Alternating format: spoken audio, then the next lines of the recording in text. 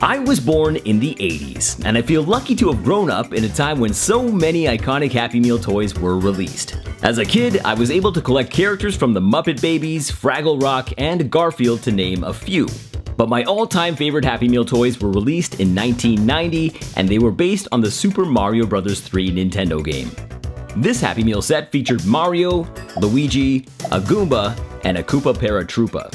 Each of the toys had their own little action feature, allowing them to jump, flip, and drive around, which made them a lot of fun to play with. Now, around that same time, the Teenage Mutant Ninja Turtles were also extremely popular. Everyone was talking about the cartoon, the action figures, and the playsets, and when the movie came out, Turtle Power took over the whole world. So for today's project, I'm going to combine two of my favorite franchises, the Teenage Mutant Ninja Turtles and the Super Mario Bros. I'm going to make miniature versions of these Happy Meal toys, and then I'll place them in a 1/4 scale McDonald's restaurant diorama. I'll then place the Ninja Turtles into the scene, and finally I'll take a photo to create a nostalgic piece of art. Now before I start building anything, let's take a quick look at the action figures that I'll be using. These are the 1/4 scale Ninja Turtles movie figures made by NECA Toys, and they are big. The figures stand around 16 to 17 inches tall. I've used them a lot in my toy photography projects over the years because they look amazing. It's as if they stepped right out of the movie and into my hands, and these are some of my favorite action figures of all time.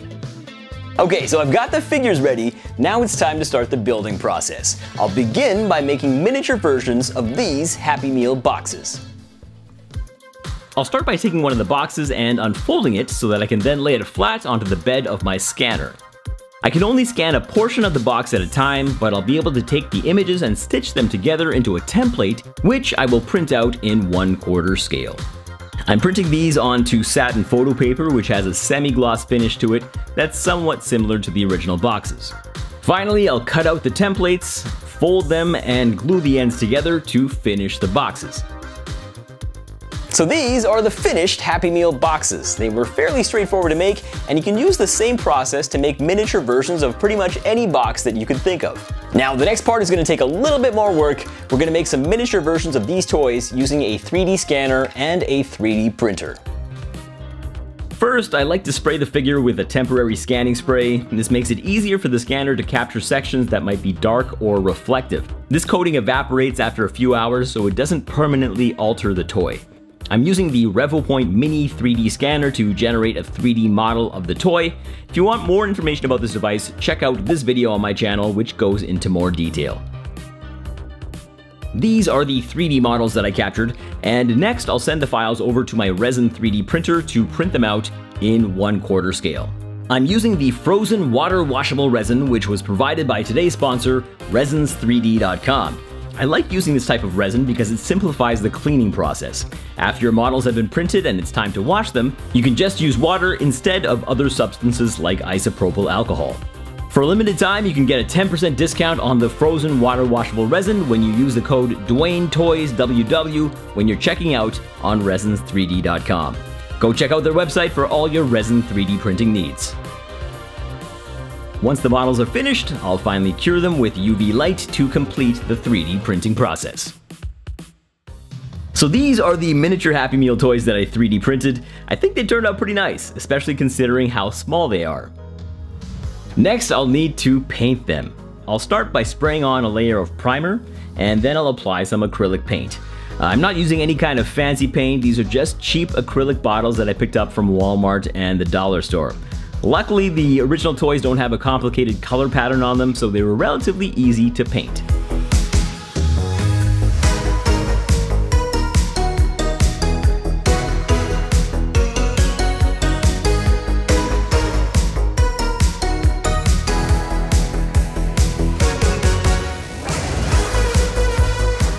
After painting the toys, I sprayed on a layer of Mr. Super Clear gloss spray for protection and to give them a bit of a shiny finish. And these are the completed mini Happy Meal toys. One thing you'll see is that I added some small wire to the bottom of the Mario toy to replicate the spring. It doesn't actually function, but it looks more like the original toy this way. And I also used some yellow polymer clay to mimic the tube that's found on the Koopa Paratroopa. I printed out some little info sheets for them and put them in some tiny plastic bags. And I also managed to make this miniature promotional wall display for the toys. I basically found images online, did some editing, and assembled everything together to create it, and I used some packaging from an old toy to create the plastic cover. Now the time has come to make the food, so let's bring on the polymer clay.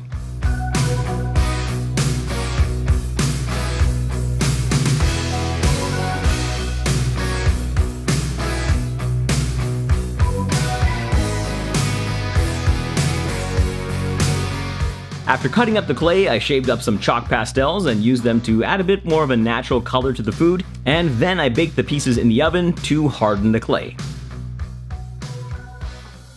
These are my completed Happy Meals. You'll notice that I made a few additional items that I'll go over right now. I 3D printed some trays along with some vintage placemats. I also 3D printed these drink cups and wrapped the McDonald's graphics around them. I made some wrappers for the burgers and fries out of paper.